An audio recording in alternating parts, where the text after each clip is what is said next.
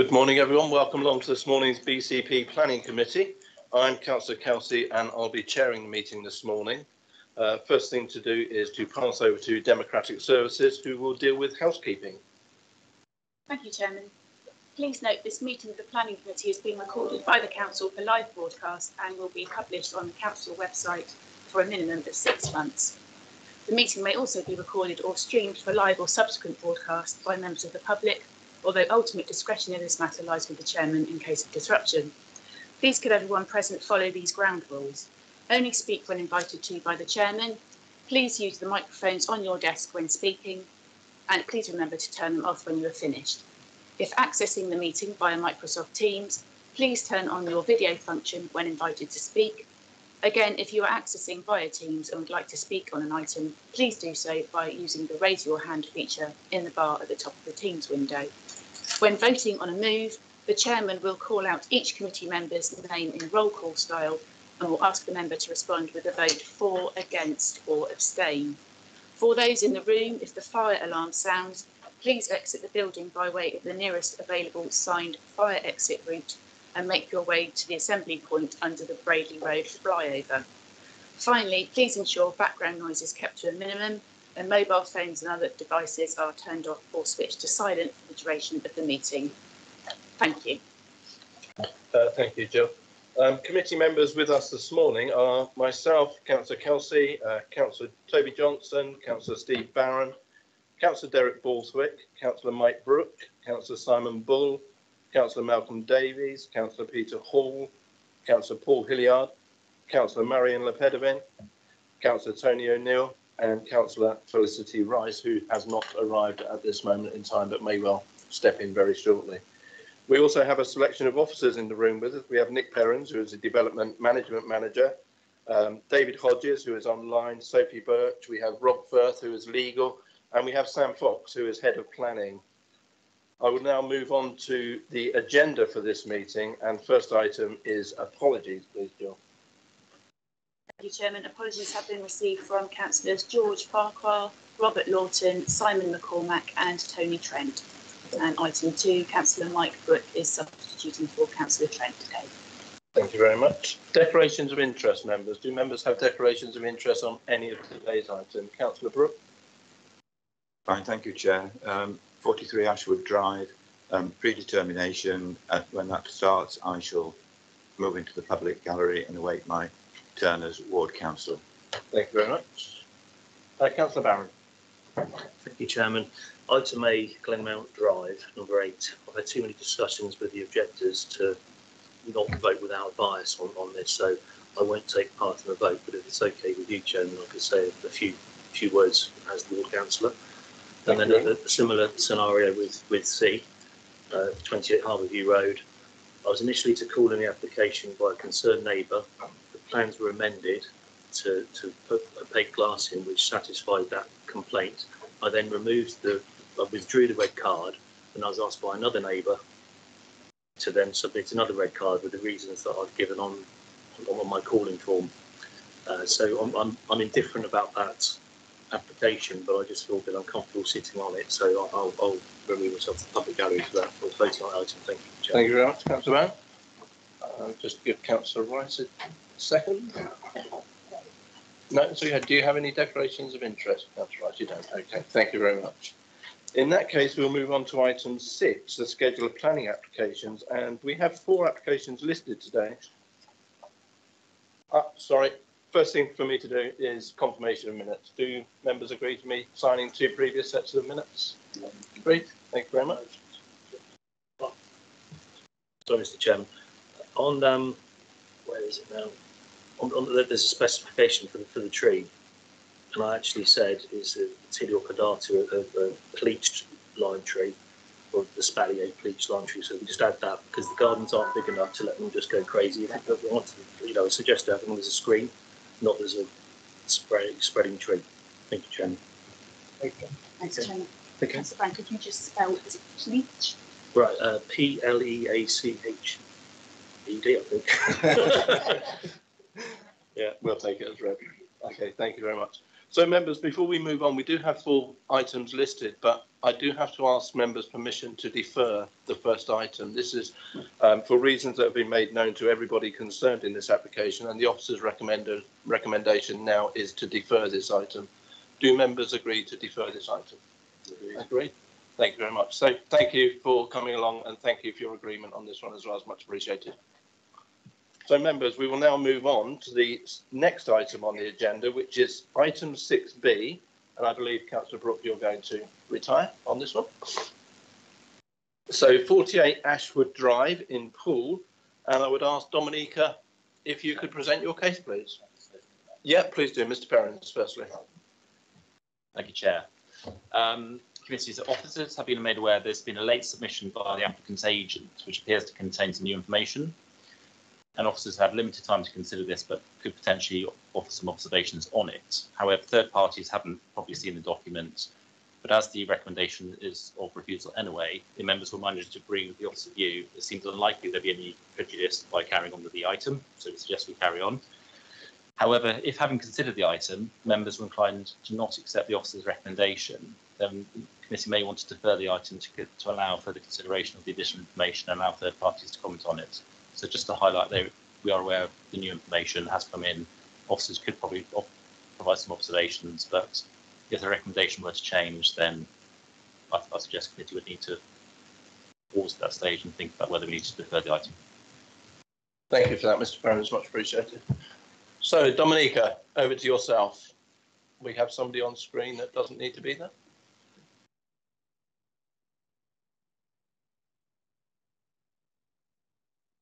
Sorry, Chairman, I think it's the speaker for Nude Gardens. If you could just turn your camera off, please. You're welcome to stay on the call until your item, but if you could just turn your camera off. Thank you.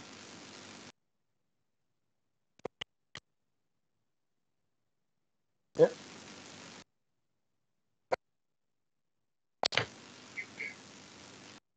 Could all members or all persons not on the call at this moment in time please turn their cameras off?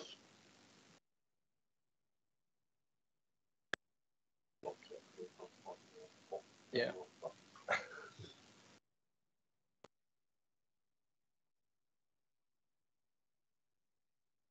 Dominica, are you ready to present your case, please?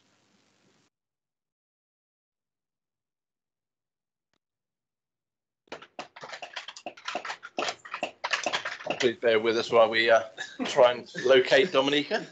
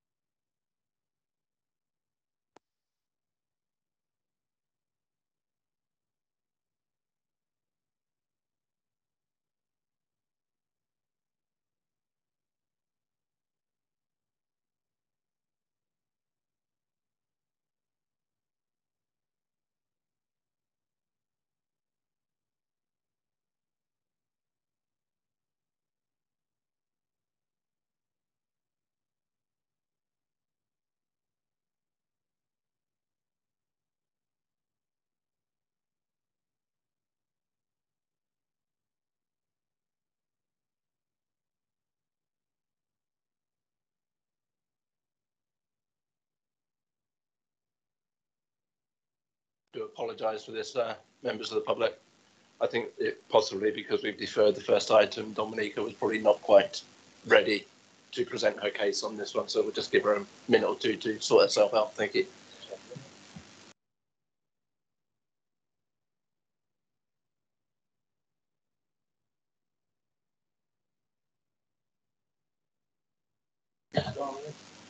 We should be able to. Yeah, members, I'm just going to adjourn for a couple of minutes just while we try and sort this technical hitch out. Okay, it won't be too long.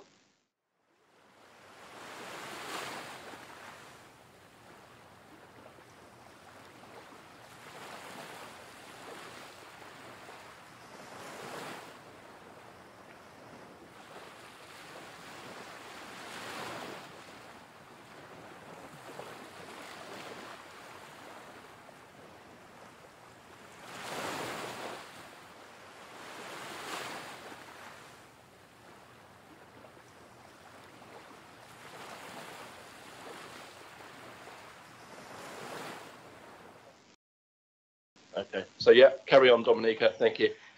Chairman Committee, the application is to remodel and refurbish the existing dwelling. To extend it, alter is also the construction of detached single-story double garage proposed, new boundary treatment and a gate at 43 Ashwood Drive. The site is located to the southeast of Ashwood Drive. It's occupied by detached L-shaped bungalow.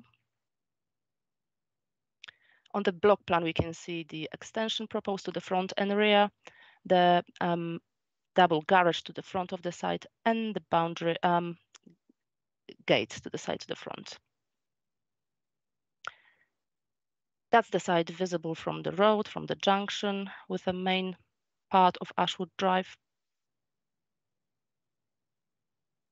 The alteration is very modern in design. It's flat roof. The ridge line would be raised by approximately 1 meter. Flat to the front is a single-story part, flat roof as well proposed. The garage, the existing garage, would be converted into games room and the lounge. And again, single stories, front and rear extensions visible on the floor plan. Oh, come on. First floor. In terms of neighboring amenity, it is considered that the separation distance from the application dwelling to the neighbors is sufficient to not cause any harmful shadowing, loss of sunlight or daylight, loss of outlook. It also won't appear overbearing for the neighbors. In terms of neighboring privacy, the views from the windows proposed on the ground floor would be obstructed by the existing boundary treatments.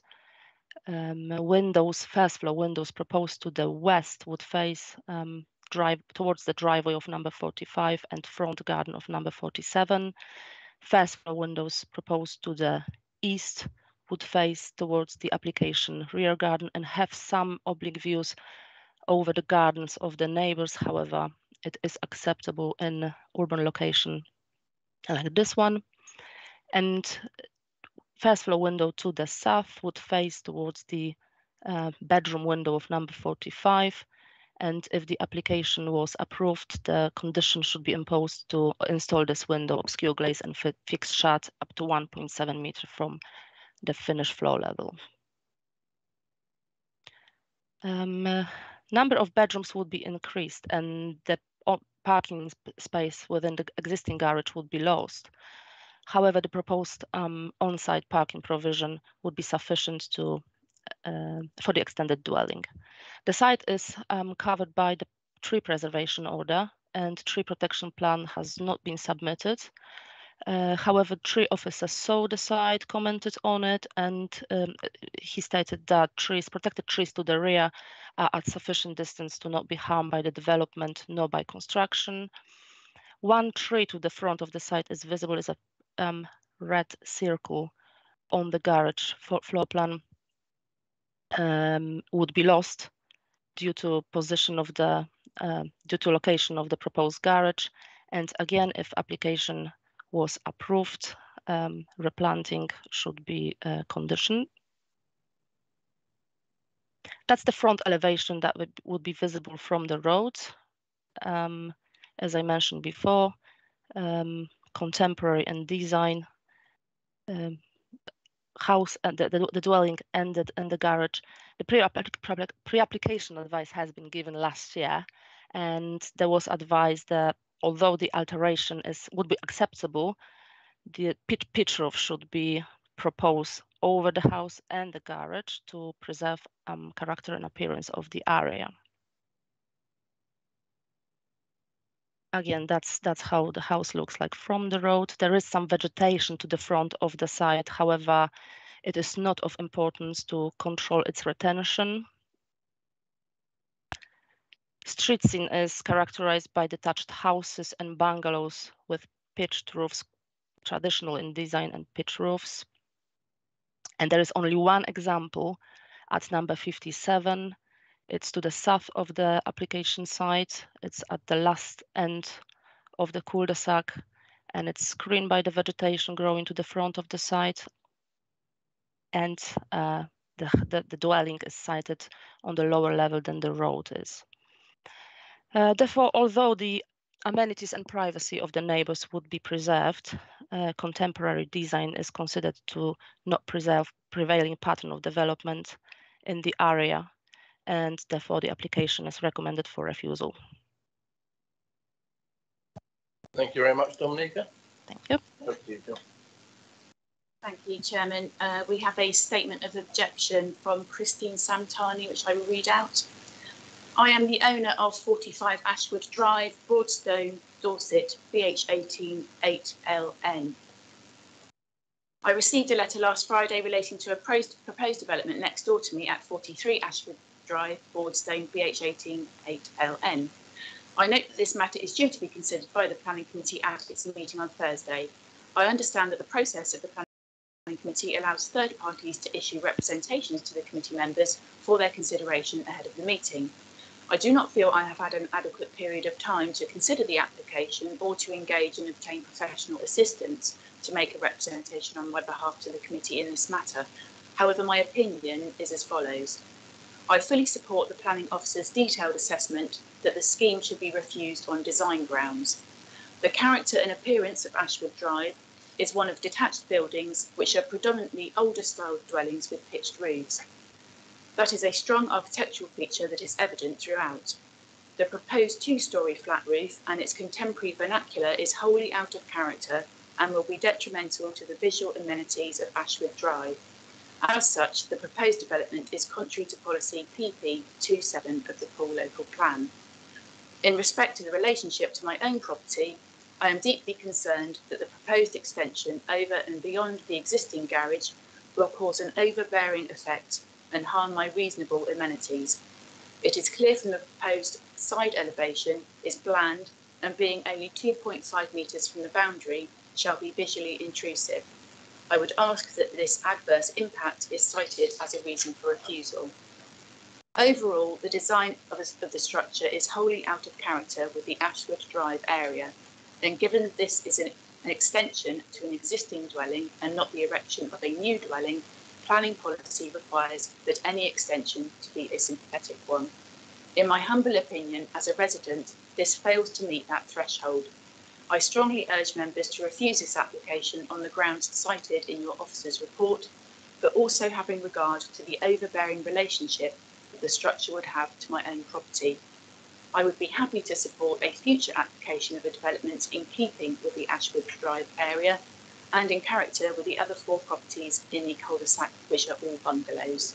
Yours faithfully, Christine Santani. There are speakers in support of the application. Claire Spiller and Michael Westbrook are attending. Would you like to come forward?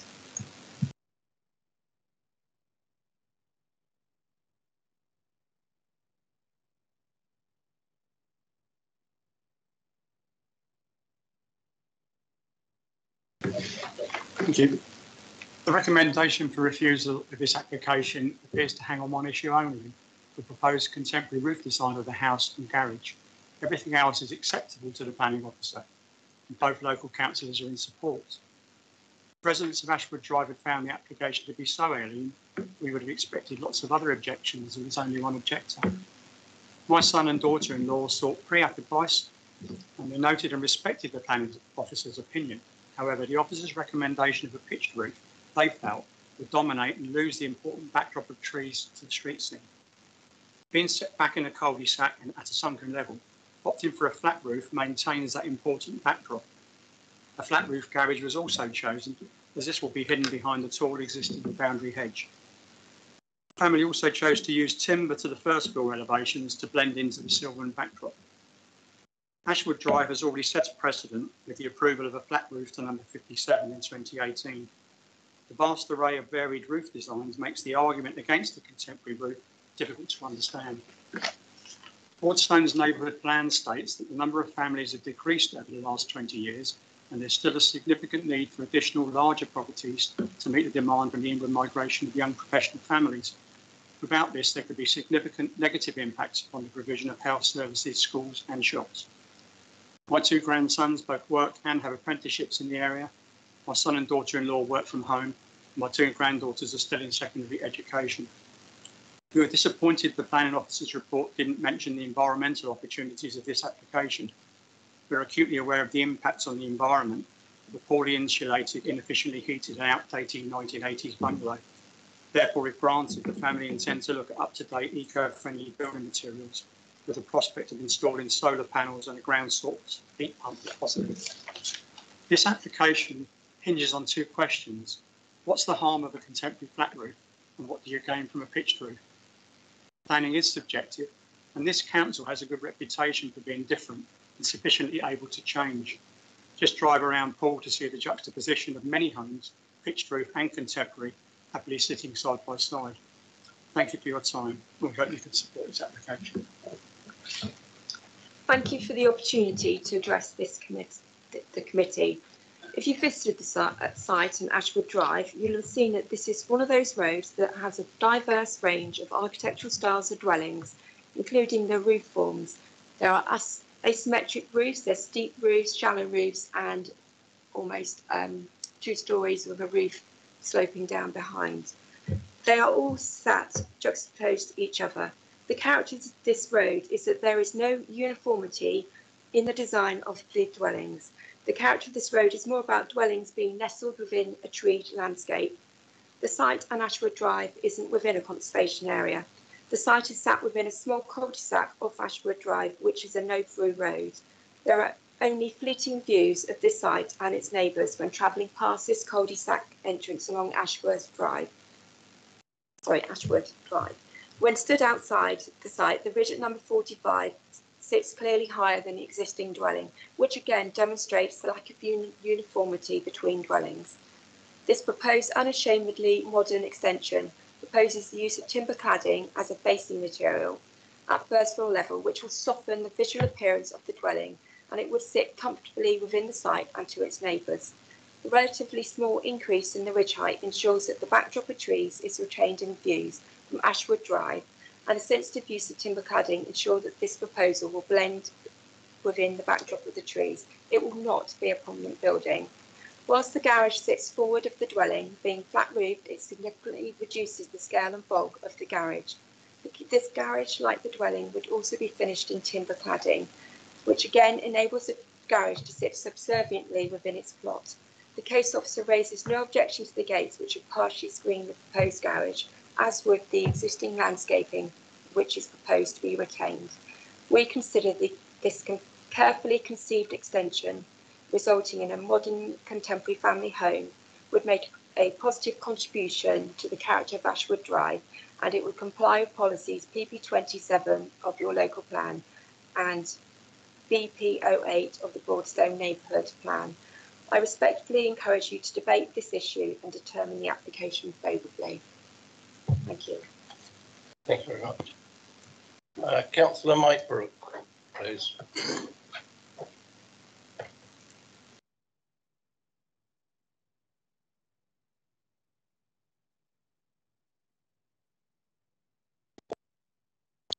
Thank you for giving me the opportunity to address the committee as ward councillor. The case officer has clearly identified 4 issues relating to this application. 1, the impact on neighbouring amenity and privacy. 2, impact on parking. 3, impact on trees. And 4, impact on character and appearance of the area. The overlooking and privacy issue has been addressed through the provision of obscure glazing, which can be conditioned. And the parking provision is compliant with the parking policies of this council, and again, not a problem. Protected trees will not be damaged at all. They're too distant from the works, and that's been mentioned as well. So with 3 of those issues, there is no significant level of harm arising from the proposed development. And this leaves, therefore, the impact on character and appearance as the remaining issues. And the question is, therefore, is it a breach of policy PP27 and BP08? With regard to the proposed building, there are no issues stated by the case officer or the objector in relation to the materials being used. Therefore, one must assume these are compliant with policy and therefore acceptable. In terms of bulk, mass and being overbearing, we heard the case officer say it wouldn't be overbearing. The applicant has taken this into consideration. Pre-application advice recommended a pitched roof form, but this would have significantly raised the ridge height to around 2.5 metres above the current level, creating a dominant and overbearing feature, which would also have blocked out much of the woodland backdrop, which is a high-value amenity feature of this area. By proposing a flat roof, that is barely a 1 metre increase in height, which brings it in line with the height of neighbouring properties. It is therefore not overbearing. It also allows the woodland view to be retained, which is of significant benefit. In the end, it boils down to whether or not the flat roof is acceptable. This is a self-contained residential area with very mixed and individual architectural styles, from the traditional 1980s to Spanish hacienda, classical, 1-storey, 2-storey, 3-storey detached, as well as updated contemporary dwellings within a sylvan setting. Flat roof dormers also exist. It is therefore difficult to understand why a contemporary designed flat roof building would be regarded as out of character. In fact, the precedent has already been set with the approval of a flat roof conversion at number 57, which also has 3 stories as part of the design.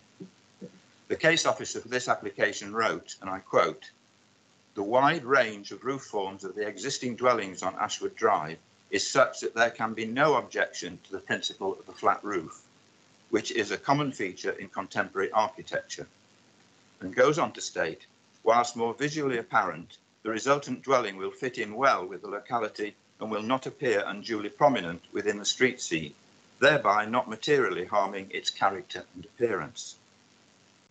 And so we come to the issue of consistency of decision making. We have 2 case officers recommending diametrically opposed outcomes within this relatively small residential area. And I can also give an example from Upper Golf Links Road, in which an asymmetrical roof on the contemporary development has a flat roof garage in front of it. That is the only one in the street, all of which have pitched roofs and ridges and different ages. So in a way, very similar to Ashwood Drive, precedents have already been set. As the principle of a contemporary design with a flat roof has already been established as being acceptable, then the application before you should also be approved, especially when all other aspects are taken on board. It is a sustainable development in which the advantages outweigh any possible harm that might arise from the implementation of the development. I therefore urge the committee to grant this application. And thank you. Thank you, Councillor Brooke. So, members. Councillor Bull. Thank you, Chair. It was really just to clarify a couple of the emails I received about this application commented upon existing planning condition from a previous application. Does that stand? Is that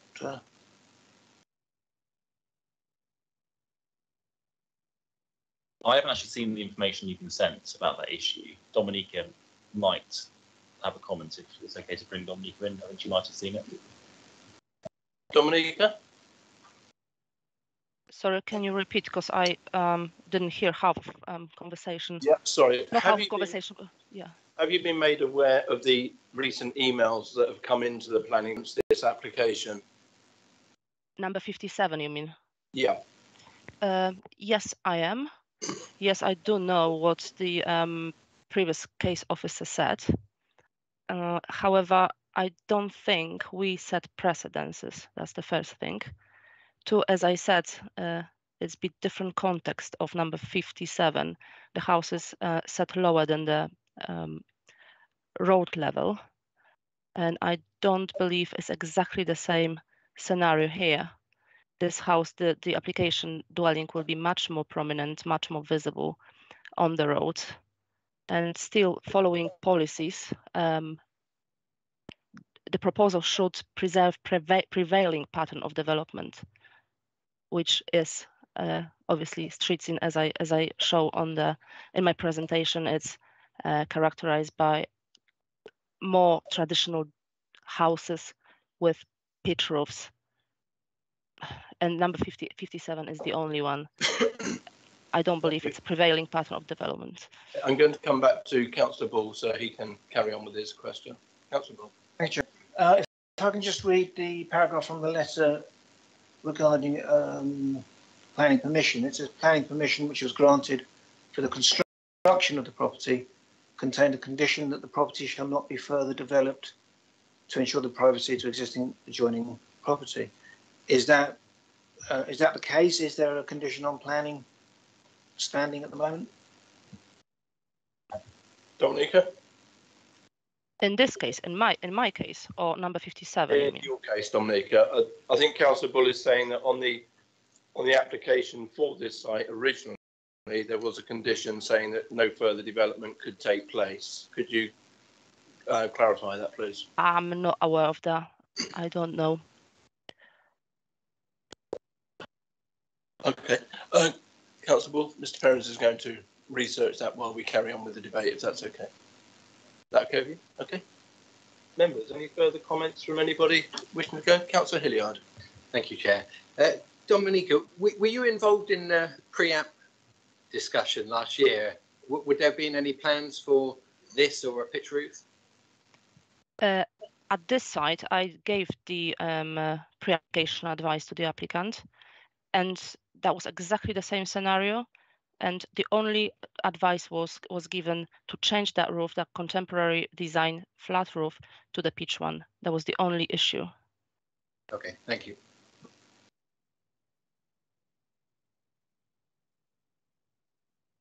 Thank you, Chair. For me, it does all come down to the flat roof and the pitch roof. I don't think there are any other issues that would lead this to a refusal. I think the case officer's already highlighted that. But I think we've got to remember that there's no such thing as precedent in planning, and the word's been bandied around a little bit so far, but there's no such thing. And for me, number 57 at the top of the road and this are fundamentally different in a couple of key ways.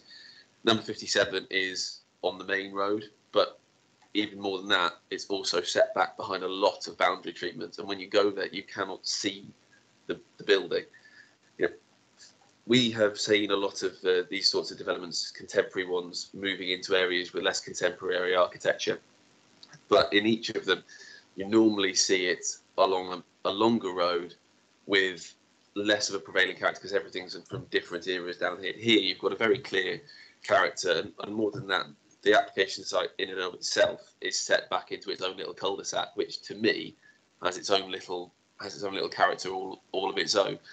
If this was being proposed on the main road, I might be a little bit more sympathetic of it. But the fact that this is set back into its own little cul-de-sac means we're dealing with, I think, a different character to what's on the main road. And to me, shoving something in there into this little triplet of very, very similar, 1.5 story bungalows, just wouldn't fit. The flat roof is, I don't think any of us have a problem with flat roofs in general.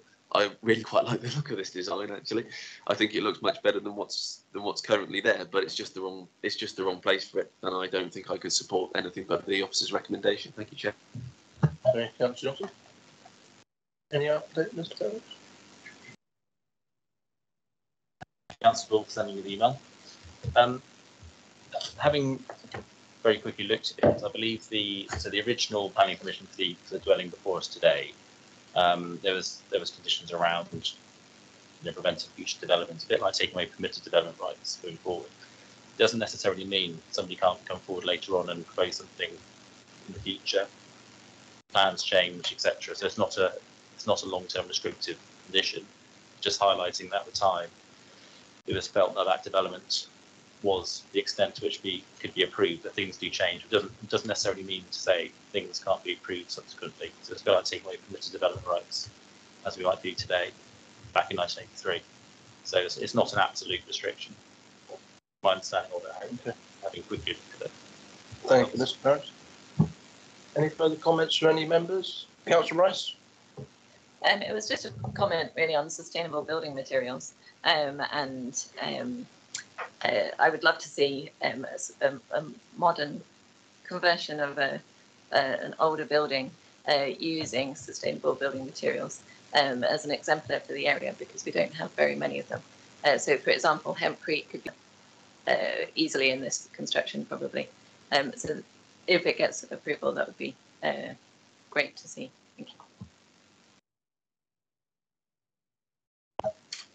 Councillor Bulligan. Thank you, Chair, and thank you, Mr. Perrin, for clarifying that for me. Looking at the application, and we've heard that the separation is okay, the overview of other properties is obstructed, we can have obscured glazing to the bedroom, the parking is compliant, trees to the rear are safe and that the distance away from the works is fine. One tree loss, which is always regrettable, and the property is not overbearing, so I'm struggling to see why we would refuse it. I understand it's a slightly different design to the rest in that particular part of the drive, but there are other properties. There isn't a standard design for that area, so I'm quite happy to support the application. Thank you. Thank you. Are you making a move to that effect, Councillor Bull? I'd like to hear some more debate first. Thank you, Chair. Thank you very much. Councillor O'Neill. Thank you, Chairman. Yeah, I mean, it is quite a challenging interpretation, this one, in many ways. But when one looks at planning in general, I'm increasingly concerned that the inherent character of certain areas is being undermined, either by apartments or contemporary design. Poole was mentioned as an example, and I live in Poole, and there are plenty of examples of flat roof designs. However, I must admit, in this case, in this area, in this cul-de-sac, I do believe there is a strong inherent character that is identified, and therefore, on the basis of that local issue, I don't think I can support the application. Thank you, Chairman. Thank you very much, Councillor O'Neill. Any further comments from members? Councillor Hilliard. Yes, I agree. I think that the policy, and we hear about it all the time when we speak to our residents, it's about the character. And yes, there's some areas where character can change. It's a real mix, but certainly the cul-de-sac, and I think the three properties in that area would be affected. So I move for refusal as per officer's recommendation. Thank you. Thank you, Councillor Hilliard, and I would happily second your move. I like the design of the building, but I think this is a cul-de-sac. It's not the main road. And I think when it is a small cul-de-sac like this, the character of that particular cul-de-sac becomes so much more important than the rest of the street scene, because you're not looking at it as one street scene. It's a totally separate area to the main part of the street. And I think Councillor Johnson, the Vice Chair, made that exact point earlier, and I find myself fully agreeing with what he said.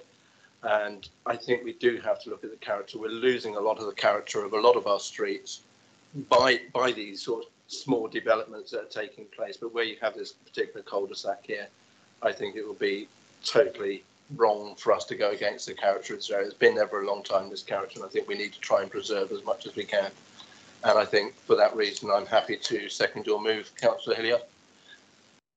Any further comments from any members? Councillor Barron.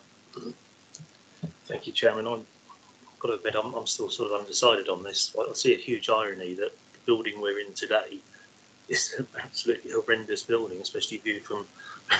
Well, I'm not bringing BCP into any disrepute there. This is former council. I like the design. I'm hearing the the negative comments, and I respect the officer's views. I'm undecided, and I really don't like abstaining on votes. Thank you. Thank you, Councillor Barron. Dominica, is there anything that you would like to come back on the debate that you've heard so far? No, I don't think so. Okay, thank you for that. So, members, we have no further comments from people, so we do have a move on the table to go along with the officer's recommendation to refuse this. I will call names out in the normal order, as I normally do. Please say for if you are agreeing with the move and against if you are not. So, Councillor Barron. Against. Councillor Borthwick. Councillor Bull, Against. Councillor Davies, For. Councillor Hall, For. Councillor Hilliard, For. Councillor O'Neill, For. Councillor Rice, Against. Councillor Brooke. Councillor Brooke, you are not voting. Councillor Pedevin. For the refusal. Thank you very much. So could I have the numbers, please? Yeah, sorry, Councillor Johnson. I suppose I better let him have a vote. Councillor Johnson. Full. And myself, Councillor Kelsey, also for. Can we put the numbers, please? Thanks. So that's 8 votes in favour of the move to refuse and 3 against. Therefore, that application is refused in line with the officer's recommendation. I thank very much the applicants for coming along, and also for Councillor Brooke for speaking as ward councillor. We will move on with this morning's agenda, and we will go to item 6C on the agenda. And I would ask for Mr. Hodges to present your case, please, Mr. Hodges. Just hang on while Councillor Brooke takes his seat and Councillor Barron leaves his.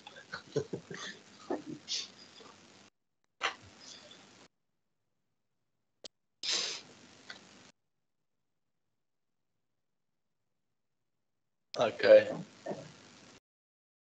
Thank you very much, Mr. Hodges.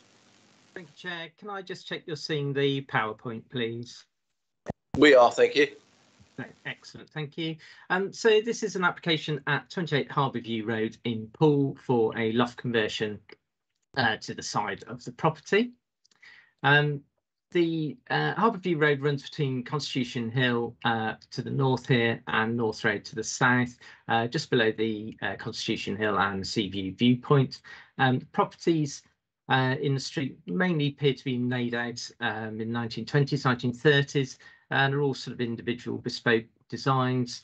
So there isn't a consistent appearance and design of properties, and there is some examples of more recent remodelling and infilling with more contemporary designs. So you see the property here in a run of a few properties all sat on a similar frontage just before the junction with Harbourview Close, and here's an aerial view of the dwelling here. So the proposal is for a dormer on the side elevation. You'll see in a minute that there is already a loft conversion within the property, and the dormer is just to serve a stairwell to go into that. So this is the existing dwelling. It was extended sometime a few years back with 2-storey extension on the side here. Just one thing to draw your attention to is just the existing roof lights within the property. So these are all existing and there's no additional roof lights proposed. So this is the scheme. Add a dormer on the side, one side facing window. This is above the stairwell, and this is shown for obscure glazing, and is indicated as in plain tile hanging to match the main roof. So this existing floor plan, you see there's already a loft room here, and just to highlight this issue that these roof lights are already in the building itself at the moment. And so this is the revised floor plan. So it creates a dwelling. It creates a bedroom up at the top with an ensuite, and effectively it's provide the head height to get the stairwell up, which is a requirement for typically a requirement for building regs. So views of the property. So this is the house here. The dormer will be erected on this side elevation here, and this is just looking back up to the neighbour at number 30, where the obscure glazed window will face towards this largely blank side elevation at number 30. And just a couple of extra properties in the vicinity. As the report notes, dormers are a fairly common feature in the street. And you will see them because of the range of views, types and designs of properties and their scales ranging between 2 to 2.5 stories. The dormers are a fairly common feature. So, Chairman, we've not identified any harm with the proposals. We feel it's in keeping with the design, form, character of the property and of the street scene more generally. As you see, there's an obscure glazed window to maintain privacy. We don't feel that extension has an overbearing or overly dominant effect on any adjoining properties, and we recommend the application for approval to you. Thank you, Mr. Hodges. Jill. Thank you, Chairman. I have a written statement of objection from Richard Lannoy of 32 Harbour View Road, Poole, Dorset, BH14 OPE.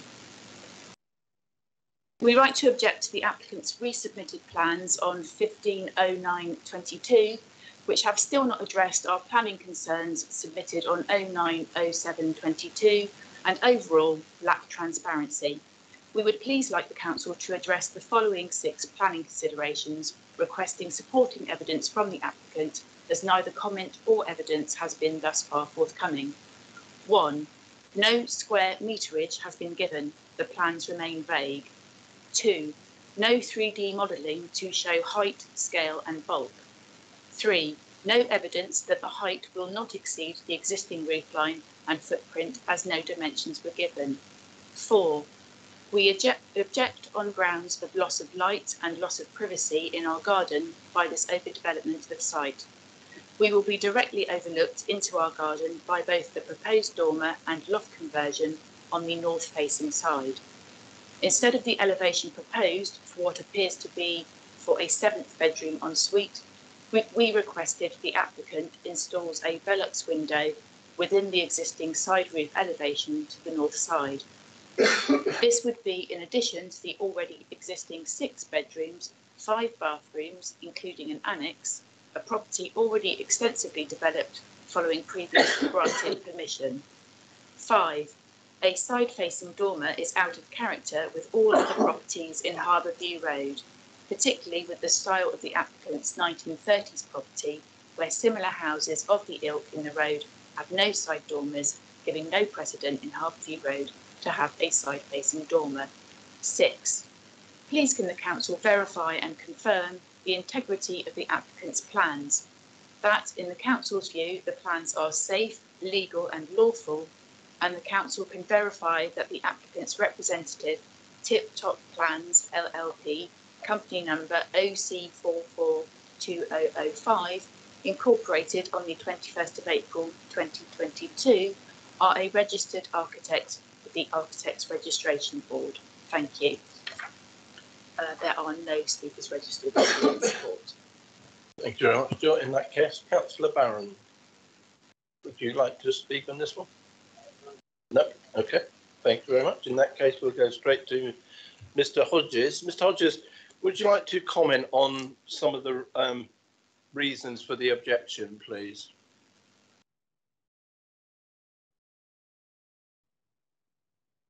You're muted, Mr. Hodges. Apologies, Chairman. Yes, it's a validation requirement, so it's a standard for all applications that the plans are to scale. And therefore, we are always considering plans that are scaled and can be measured, and where we can then show what the dimensions are. If a third party is unclear on the dimensions of a property, actually the council's own website has a measuring tool, which is actually very good. It's as good as the one we use internally.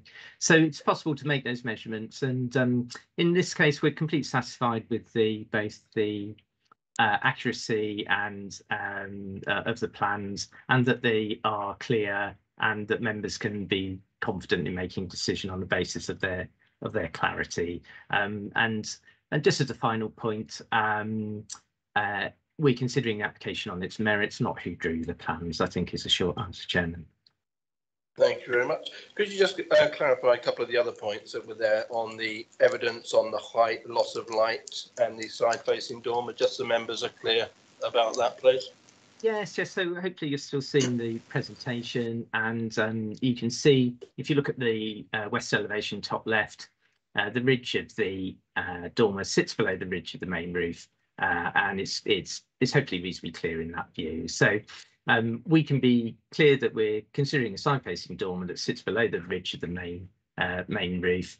In terms of that additional bulk, that's for us is fairly limited in terms of its impact to neighbours. It will sit just in this area here. This very much sits against the side elevation of the neighbour at number 30 here. I believe the representation is actually from number 32, which is property further on north up of Harbourview Road, so is even more distant from the site in this instance. So due to the fairly limited bulk and scale, we're satisfied that wouldn't result in an unacceptable harm to light outlook or any of those aspects, Chairman.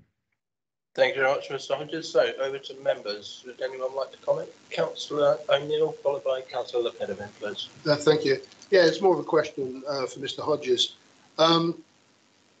You gave several examples of other dormers in the area that were decently scaled in line with their roofs. In fact, they were quite considered and modest. This dormer is significant. Can you give some rationale for the reason for that, other than just acquiring as much space as possible within the loft area? Thank you.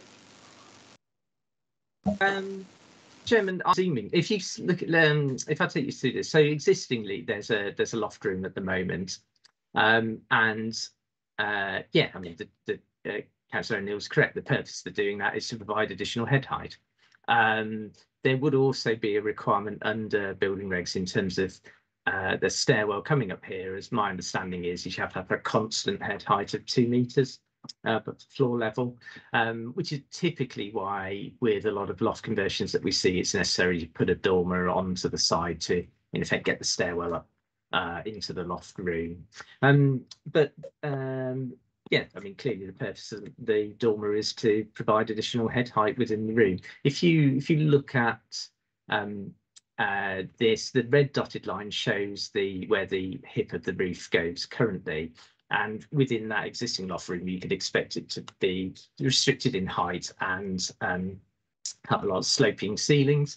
And then the dormer allows you to have a larger area, which is under this red dot. Hopefully you see this red dotted line, which is actually kind of a full typical head height, so that's more of a usable room. Hope that makes sense. Thank you. Yeah, the way I think you're explaining is it's not just the additional head height, but the head height gives the advantage of substantial, more substantial usable space. Thank you. Councillor Le Pediment, please. Thank you. Mine's also a question. Confirming that we're only talking about the addition of a dormer, the principle of the loft conversion is not an issue for us. Am I correct in that? Mr. Hodges? Yes, that's absolutely correct. I mean, the dormer needs planning permission, and you need to consider it on its merits. But in terms of actually utilising the upper space, that's not something we're against in any shape or form. And you'll see from the photos that we've shown that properties with sort of, in effect, second floors in the roof space are apparent within the street. That doesn't quite answer the question. Mr. Hodges says the conversion of the loft is not an issue for them. I'm saying, could the owners of the property do that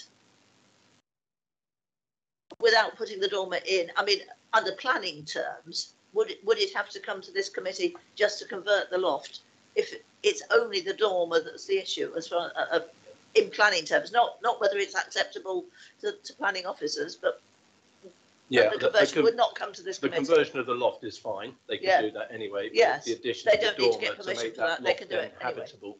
Yeah. Because obviously it needs to be 2 metres. So it's only the dormer we're looking at. Yeah. Thank you. Okay. Any other comments from any other members? Councillor Hilliard, please. Thank you, Chairman. So David, your paragraph 13 says about permitted developments. So what could actually be put on under permitted development? Something bigger or the same? Thank you. Yes, I think in terms of permitted development, we're not satisfied that there is a fallback to do the works as permitted development, principally because a 2-storey extension's already been added. That's this element on the right-hand side of the west elevation. So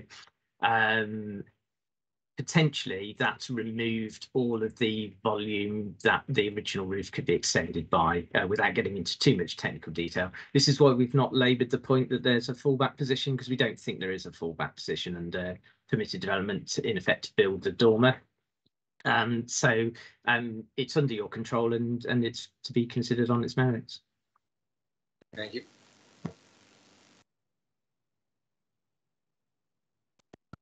Thank you, Chair. I think the big thing for me here is that the window on the dormer, and it serves a staircase and is obscure glazed and is facing a blank facade of the property next door. So there isn't going, you know, the objector talked about the overlooking into the gardens. There isn't going to be any, because you simply can't look out of that window, and it serves a staircase. So I see no planning reason to refuse this, Chairman. Councillor Johnson, any further comments, or we can go to a move to grant on this one? I'm quite happy to make a move to grant. I see no reason to say no to this. It is only the dormer that we're particularly looking at here, and with the obscure glazing in it, I think that does counteract any overlooking problems that this may cause. So I'm happy to move the officer's recommendation on that. Councillor Borthwick? Thank you very much, Councillor Borthwick. Are there any further comments from members with regards to this one? No. In that case, members, we will again go to the vote as normal. Councillor Borthwick? Councillor Bull? 4. Councillor Davies? 4. Councillor Hall? 4. Councillor Hilliard? 4. Councillor O'Neill? 4. Councillor Rice? 4. Councillor Brooke? 4. Councillor Lepedevin? 4. Councillor Johnson? 4. And myself, Councillor Kelsey, also 4. I think that makes that unanimous still. Therefore, that application is granted in line with the officer's recommendations. Thank you very much for the presentation, Mr. Hodges. So moving on, ladies and gentlemen, to item 6D, which is 19 Mewed Gardens in Christchurch. And I would ask if we could have the presentation, please. And I'm sorry, but I'm going to ask you to pronounce your name because I nearly mucked it up then. Thank you very much, Chair. It's Mubukwani, so it's pronounced as it's written. Thank you very much. Thank you very much. Right, I shall share my screen.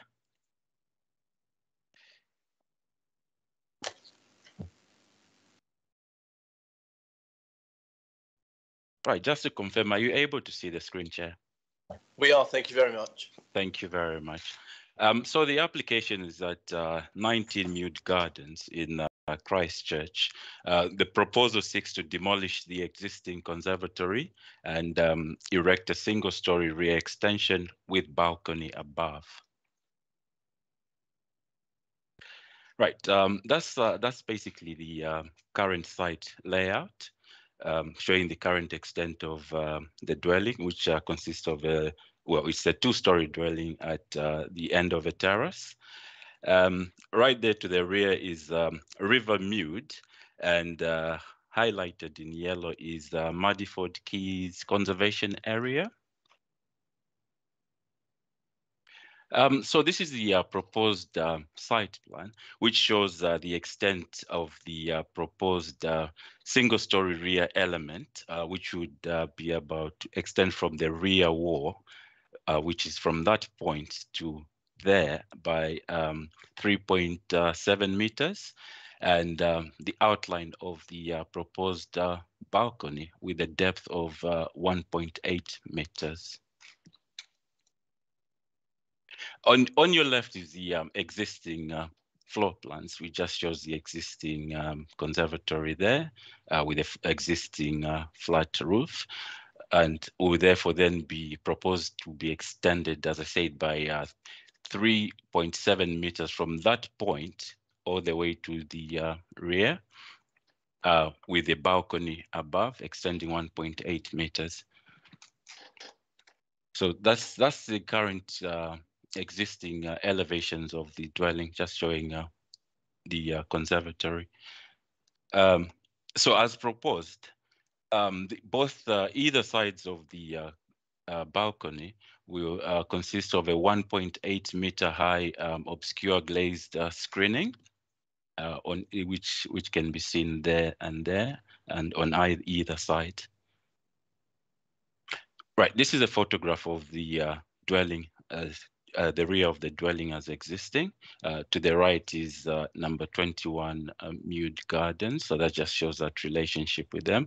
There are no major concerns in respect of overlooking, as the obscure glaze will protect that. And to your left is number 17 Mute Garden, which has the same building rear building line as the application site. That's just another shot showing number 21 and the application dwelling. That's a more clearer view of the rear of number 17. Again, there'll be that proposed obscure glazed glass there, which will protect overlooking into primary accommodation of this neighbor. This is a view of the rear of the terraces, just showing different forms of development within that area. This is number 1 Mute Gardens, which is at the very beginning of the terrace. That just shows the existing side conservatory, and more importantly, there's balcony, and more importantly, there's that rear balcony. I think one of the issues raised was the fact that this application would set precedence in introducing a balcony, but as we can clearly see, a balcony does exist. And the report also refers to number 5 Mute Gardens. Basically, that has a planning permission which was granted for alterations to the front of the dwelling, which also included a single-story rear extension with balcony above. But following a site visit, it's evident that the rear extension and balcony have not actually been constructed. That said, because the permission is extant, therefore that can still be built in future by either the current or future occupiers. So in my conclusion, the proposed development is considered to have acceptable impacts on the character and appearance of the area, and including the setting of Muddyford Key Conservation Area. The proposals are considered to respect living conditions and preserve the privacy of neighboring property. It is not considered that the proposals would have adverse impacts by way of loss of light, loss of outlook, or overbearing impact, and will not impact on existing parking provisions on the sites, nor highway safety. And for these reasons, the application is recommended for approval, subject to conditions as set out in my report. Thank you very much, Chair. Thank you very much. Just I respect it. Are you okay if we call you Willie? Definitely, that's fine, Chair. Thank you. That's fine. Thank you very much. Just hate to disrespect anyone's name on this one and get it wrong. So over to you, Jill. So dealing with objections first, there is a written statement of objection from James Atkins on behalf of Alex Atkins, Veronica Atkins and James Atkins. Chairman, councillors, we seek a refusal of the planning application for 19 Mute Gardens, Christchurch, for the following reasons. There are inconsistencies between the plans, the planning statement and the officer's report. Page 6 of the applicant's planning statement clearly states that the application is to extend the existing sunroom by a specific 3.5 bricks plus mortar, a total of 790 millimetres, yet the plans in the officer's report refer to an extension of 1250 millimetres. We have no objection to 790 millimetres, but an additional 1250 millimetres is excessive in the location. The proposed balcony within the application is stated to be 1.8 metres deep by the full width of the property, approximately 6 metres. The application clearly states that it is not for social interaction. What, therefore, is the purpose? It intrudes on the privacy of our rear garden at all times and may adversely affect the quiet use of the immediately adjacent first floor bedrooms if used at night. Can the planning officer please display to the committee the drawing submitted within page 2 of the letter of objection on behalf of Mr Atkins by Darrell Howes, planning consultant of DHPC, which clearly demonstrates the adverse effect to our living. As neighbours, we would support the renewal of the existing poor sunroom with a new construction up to 790mm longer, but would urge the Planning Committee to refuse this application on the grounds of inconsistencies of size within the application submissions, which means there is no defined size for approval, and refuse the addition of a 1.8 metre by 6 metre balcony immediately on our boundary and adjacent to bedroom windows.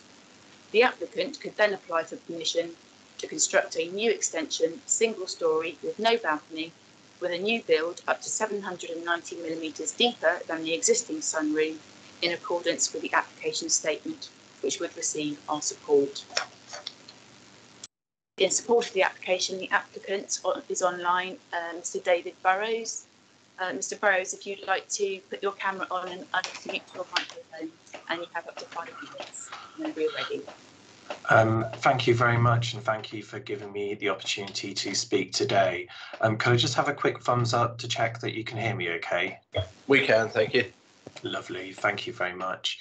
Welly has kindly outlined the existing site and provided some photos, which I think will be very helpful in putting this into context. The existing sunroom that we have on the side of the house was built in possibly the 60s or 70s. It's just under the depth where it would have been at the current kind of like time as permitted development. It runs a little bit underneath that and runs a full width of the property. As it stands at the moment, it's cold and it's drafty, the patio doors rattle around, and the roof above it's made of that kind of green glass that you might be familiar with from kind of like school in the 1980s with the wires underneath it. The proposal is therefore to knock down the existing sunroom and replace that with a modern building that complies with the building codes and is safe and is warm. In terms of the size, I would observe, and again the photos that Welly shared demonstrate this, that looking at the road, and it's visible on Google Maps as well, that there's 9 houses on this side of the road, 6 of them have got an extension, and in at least one case the extension is substantially deeper than what I'm looking at today. And again, it's kind of like visible on Google Maps. I believe that kind of like what's caused the most comment in the objections that have been received is the balcony. As Welly pointed out, there is already an existing balcony on number 1, and planning consent was given for number 5 on the same basis.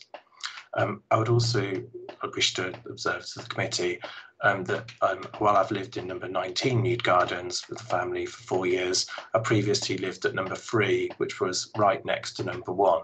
I'm very familiar with the balcony that was there. I'm also very familiar with the plans that were put in place in number 5, and this was one of the things that appealed when moving into number 19 to look at a similar facility that could be put in place there. In terms of overlooking, when I lived at number 3, I had absolutely no concerns with that whatsoever, and the simple reason for that is it's a terraced house. As I stand in my garden today at number 19 now, and indeed at number 3, I could see everybody else in the road's windows at the top. And when I look out my bedroom windows, I can currently see everybody else's garden. There is therefore no change in any way, shape or form in terms of overlooking. And indeed, the privacy screens would provide some additional kind of protection in that regard. On the photo shared of number 1, you see that the screens on the balcony there are only kind of like waist height. Based on the pre-submission and discussion that we had with the council, we'd initially looked at possibly having them that size, possibly having a bigger balcony. The size of the balcony has been substantially reduced based on the kind of like the planning feedback that we had, and the privacy screens that we've done are by design exactly the same, or the same kind of like constraints that were put on those in terms of height that proffered. Or that were made a condition of the consent given for number 5. I would therefore suggest that the proposal that we've done has been put to us, and when putting our ideas forward for this, we literally looked at the other properties that are in the street and looked at how our house could be done and could be improved to the standard and the appearance of other houses in the road. Thank you very much. Thank you very much.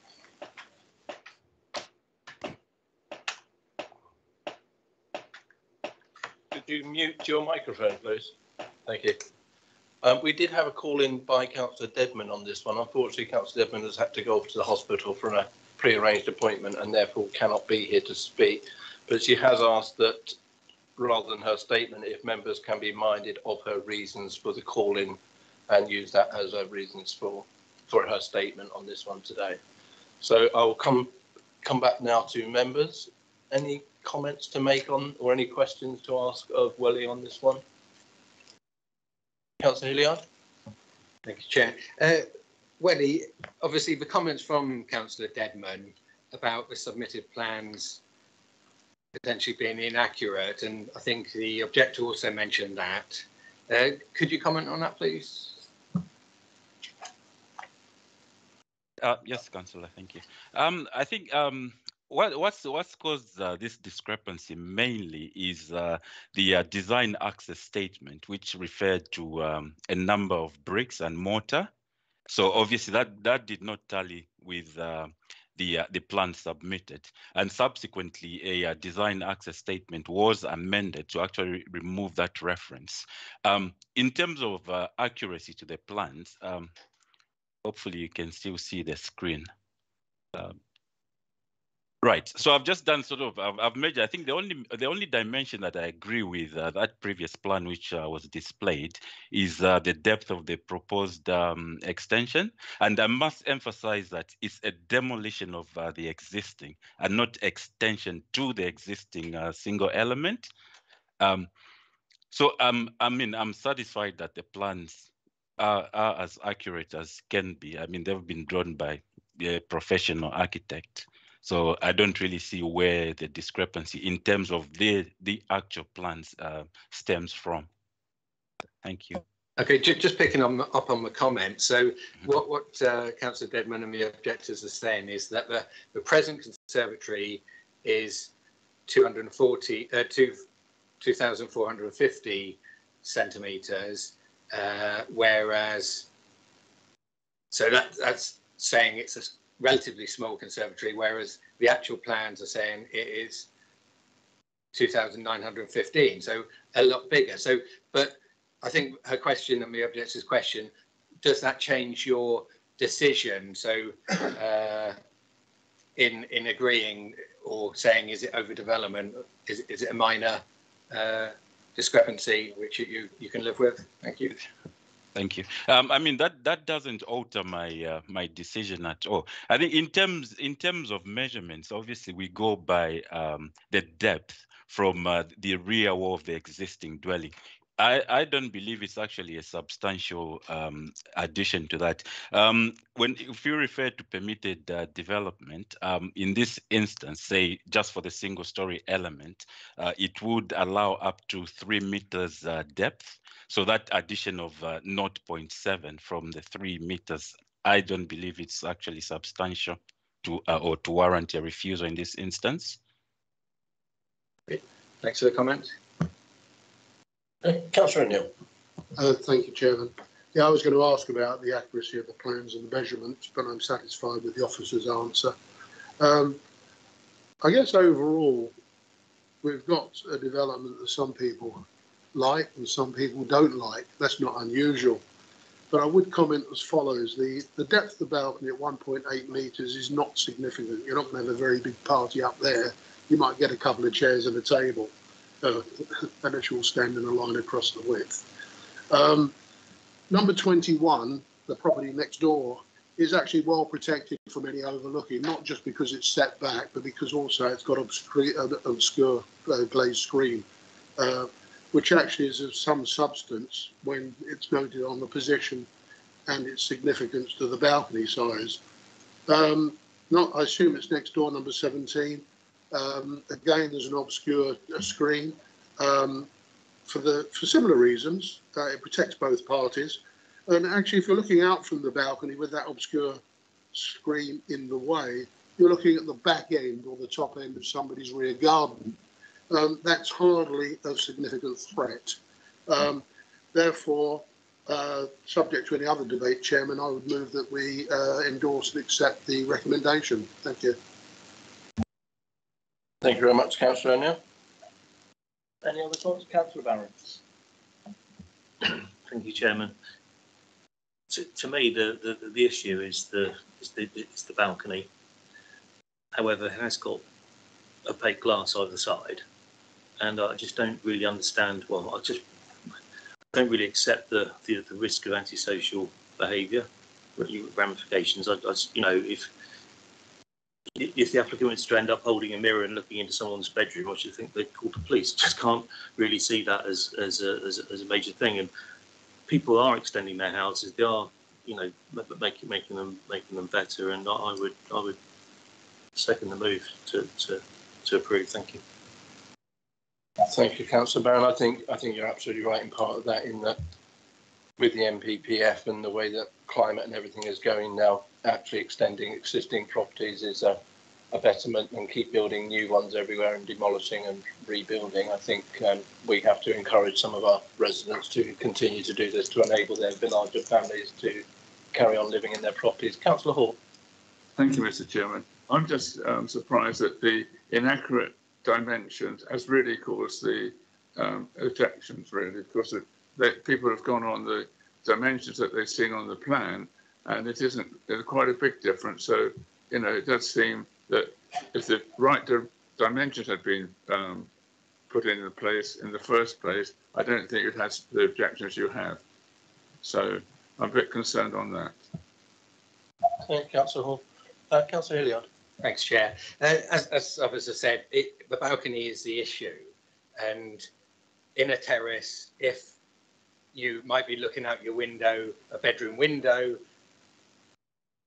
glimpsing the other people's gardens, there is no perception from the other person in the garden that you're there. With an open balcony, they're going to hear noise and they're just going to have the perception and reality that people are going to be looking out of the balcony to potentially close to 3 or 5 gardens. So it might not be the near garden, but as we know, personally, I use all the length of the garden for different things, and I just wouldn't want people looking over. So I just can't see the point of the balcony. So I would be against the move.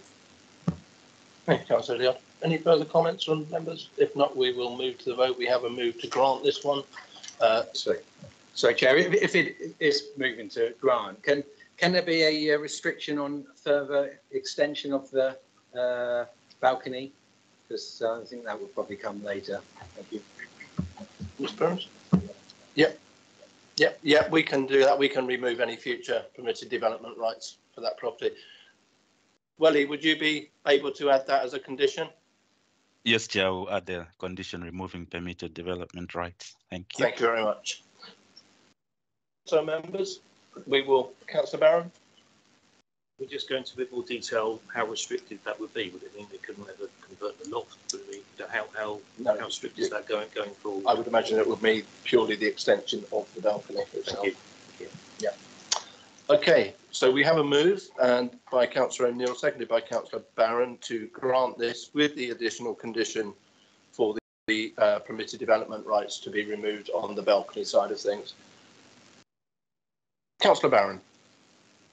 For. Councillor Borthwick. Councillor Bull. For. Councillor Davies. For. Councillor Hall. Against. Councillor Hilliard. Against. Councillor O'Neill. For. Councillor Rice. For. Councillor Brooke. Against. Councillor Lepedwin. For. Councillor Johnson. For. And myself, Councillor Kelsey, also for. Could I get the numbers, please, Jill?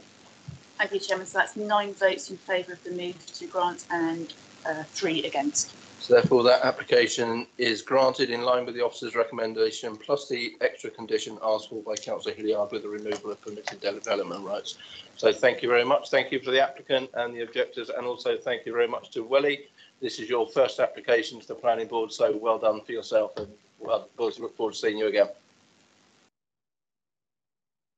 Members, that concludes today's applications. Jill, if we could end the meeting.